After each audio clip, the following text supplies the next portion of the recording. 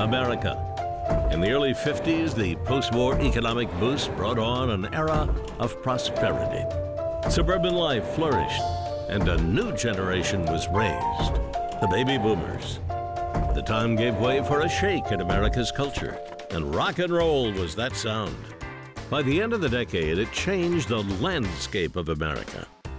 Meanwhile, a young trade organization, the Recording Industry Association of America, who formed in 1952, was molding its role in the music world. By the late 50s, they introduced their scale to measure the success of an album, the gold record. At the time, it was set for any album or single that reached $1 million in sales, and depicted the era when the first gold record was awarded on March 14, 1958.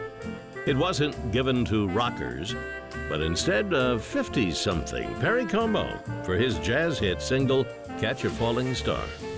Gold record awards continued, and with advancements in technology, music sales flourished.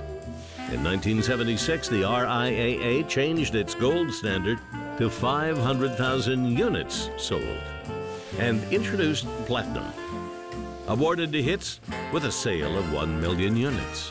And come the late 90s, the diamond certification was added, awarded to hits that sold 10 million units.